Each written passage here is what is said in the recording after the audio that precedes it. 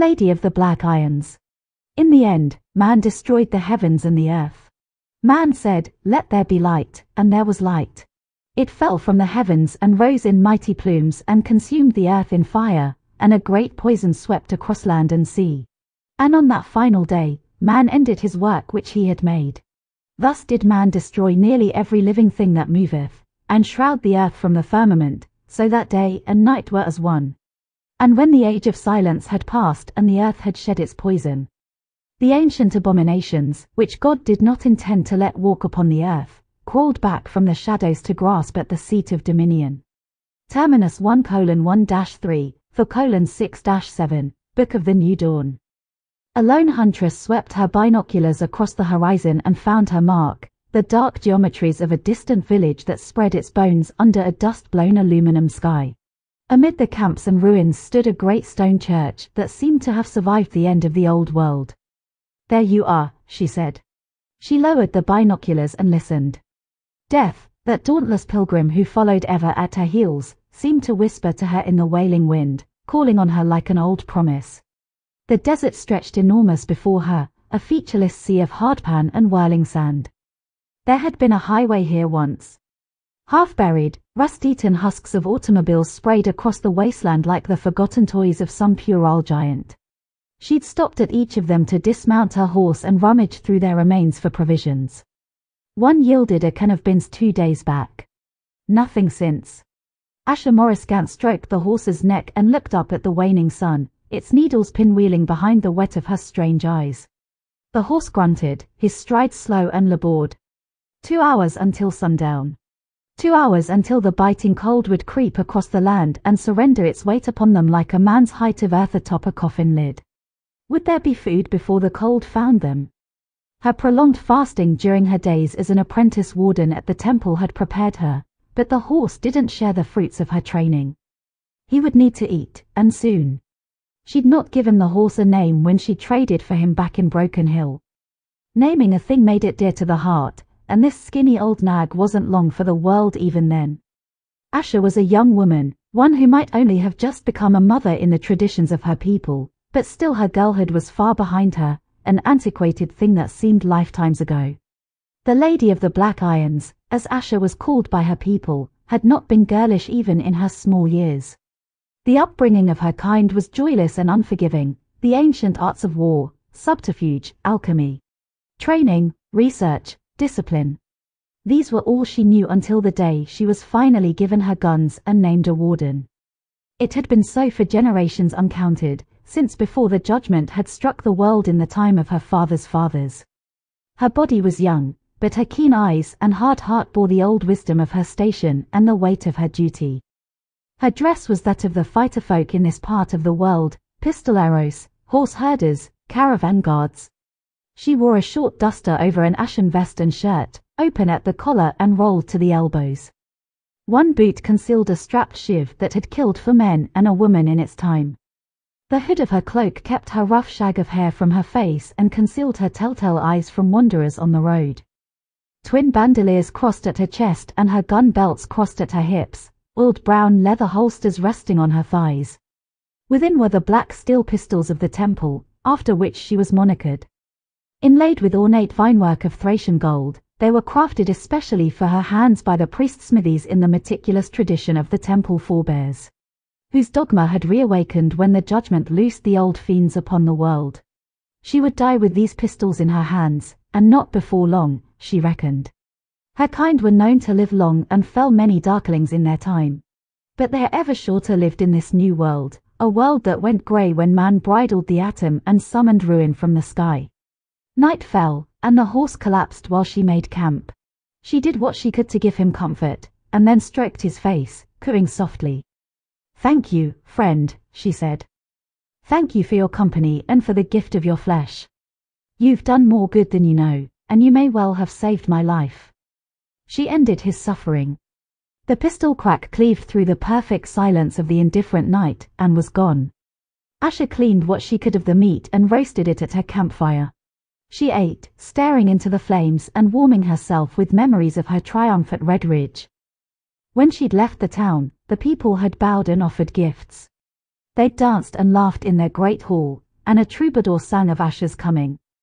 A knightly maiden fair was she, who raised us up from shattered knee, and with her guns, whose aim was true, the devils of the land she slew.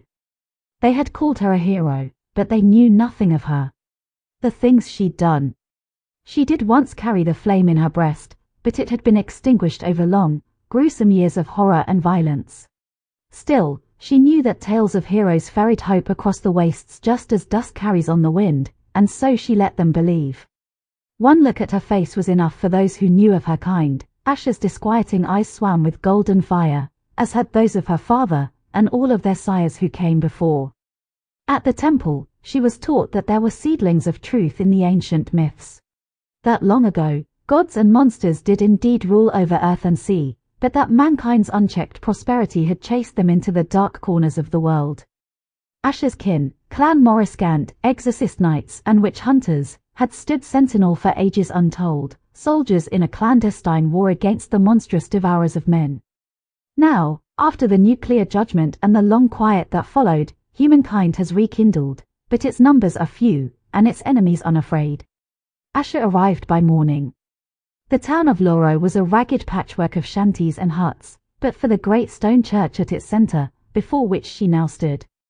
It cast long shadows in the morning Sunday. For a moment, she saw it as the townsfolk of Loro must have seen it, a lovely thing, a symbol of hope. A survivor of the judgment, standing tall and grand in the new world that mankind was slowly building, brick by brick and life by life.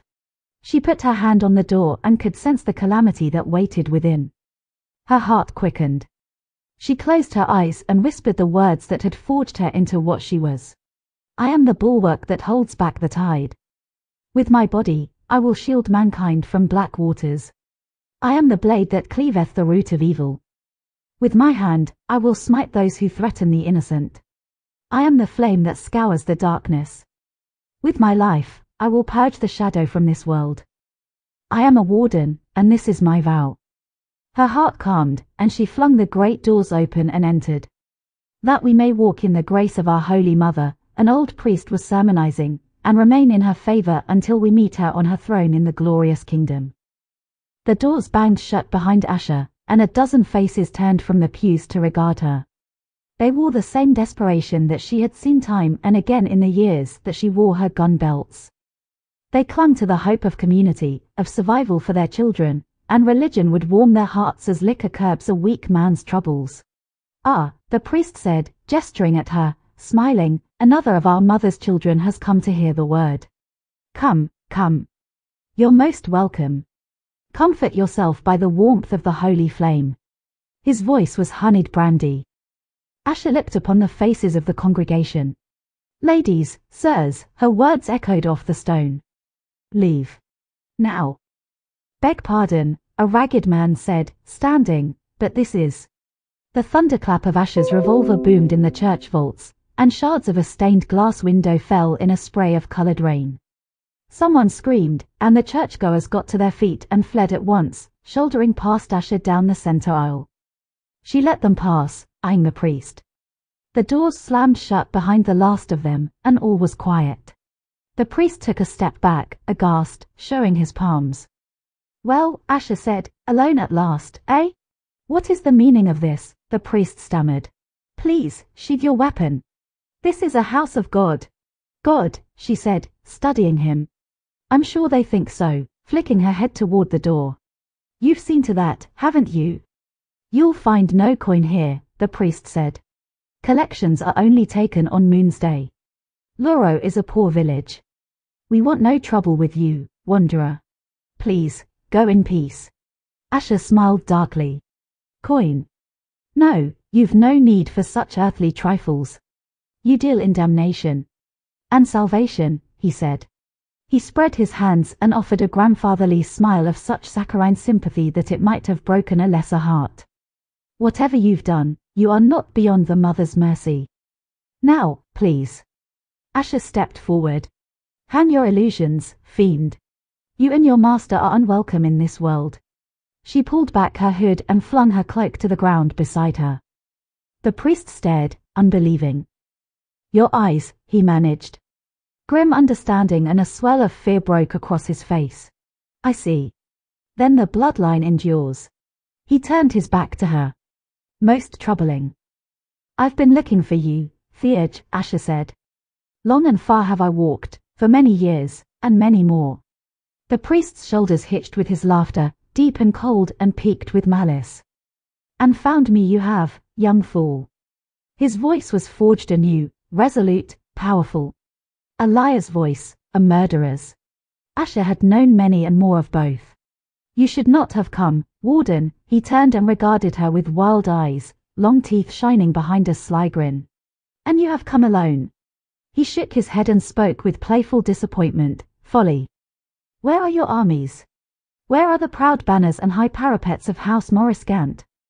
The priest's face was as a wax mask now, an inert thing that cracked and bulged as the bones beneath shifted into a lunatic caricature. A scarab scuttled from underneath his vestments. Dust, he spat. Ash in the fallow fields of a world that was. Your time is done, Saviour. I remain, she said. That is enough. Oh, the priest cackled. We shall see. His eyes peeled shut and rolled behind their lids, and he spoke in a deadened chant, words of power that were ancient when the earth was yet unformed. Lot yunda imfalige. Lot be la vida hret. Yes, Asher said, say your words. Pray. It won't avail you now. You and I both know that your God is not the forgiving kind. The priest's eyes snapped open, huge orbs swirling with inky fathoms. He brayed laughter. Beetles and bulbous spiders dashed from beneath his collar across the skin of his face, which whitened and split as a chitinous form began to pierce through. But what is there to forgive? You are too late, child. They have taken the sacrament. An icy wince stole into Asher's guts. There would be dark work in the village of Loro this day. Soon, the thing boomed, its human vessel sloughing into a flaccid, bloody pile on the stone floor. Their bellies will burst. And from their flesh shall spill the thousand-eyed children of our sweet mother. Time-eater. Beloved consort of the worm. Its guise abandoned, the mad Jinn Theurge, lord of lies, towered enormous atop its flailing skirts of tentacles. Its horned carapace shone with slime and the red gore of its shed man skin. Rows of multitudinous eyes rolled madly and found Asher, and its mouths hissed and clicked with the voice of swarms. Then the afflicted will be purged, Asher said, drawing her revolvers, but not before you. No, heretic, the monster screamed, you will be delivered unto the mother. It thrust a long, barbed finger at her, its tentacles whipping and writhing wildly. Roaches and carrion worms spewing from its orifices in ebon waves. You will sup of her milk and your blood will writhe with the eager seedlings of her waiting young. Come then, Asher leveled her pistols, and die for mother. The colossal thing shrieked and threw itself at her, whirling. Asher's guns boomed as she flung herself sidelong, a massive tentacle splintering the pews where she had stood. Bullets ripped through a battery of eyes, a spray of violet gore dashing against the monster's skull. She landed on her shoulder and rolled behind a pillar. The Jinn's shrieks rattled the church windows. Asher flicked her wrists and emptied the cylinders. Her hands flashed to her bandolier and the chambers were loaded anew, the process as quick and effortless as a breath. She crouched and launched herself forward as a tentacle swept blindly at her and slammed through the shaft of the pillar behind her. She watched as great chunks of rock crashed upon the church floor. The entirety of the place seemed to groan around her. That was it, then, blind, the monster would forge its own tomb of the church stone. Asher dashed forward, strafing the flailing creature and emptying the smoking chambers of her black irons into the clumped and weeping pustules that nested its remaining eyes. Her shots were true, and explosive gouts of ropey fluid erupted to paint the ruined pews with black viscera. Thrashing and shrieking, the monster reared up on its hind limbs to reveal a sprawling chaos of gelatinous egg sacs barnacled to its soft underbelly. They wriggled with violent life, and then burst before Asher's bullets could find them. The buzz of the swarm became the world, drowning even the Jinn's nightmarish screams, and great flights of insects flooded toward Asher's face. She was prepared.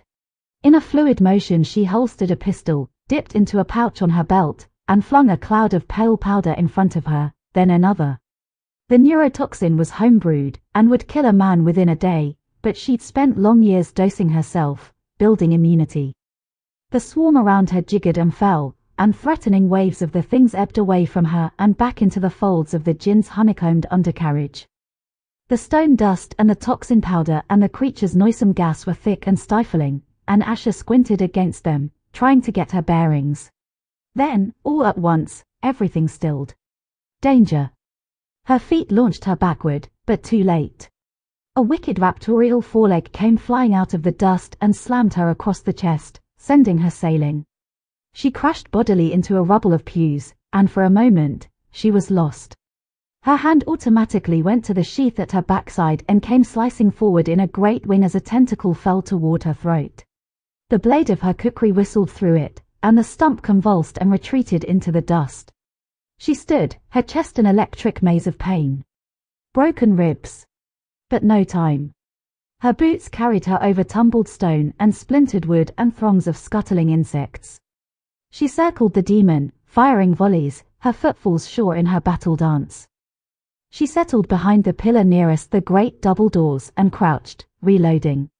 The voice that issued from the once great jinn was desperate, terrified, sucking wetly at the air and heaving up strings of black foulness from its mouths.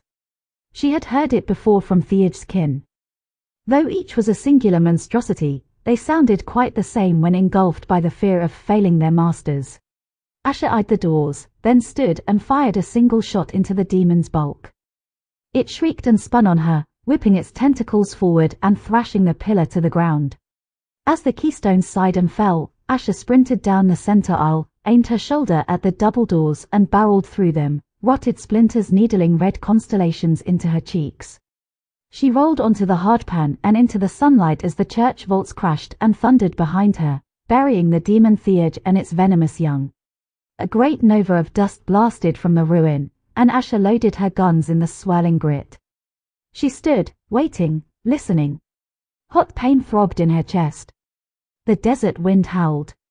At last she heard them, the insectile shrieks of the mother's newborn children. The humanoid forms of the townsfolk emerged from the outskirts like towers in the fog, shambling toward her, their eyes shining with a mad hunger that she knew well. One of them screamed at her, blowflies spilling from its mouth and twisting in the dust. Asha closed her eyes, mouthed a prayer in the old tongue, and set about her work.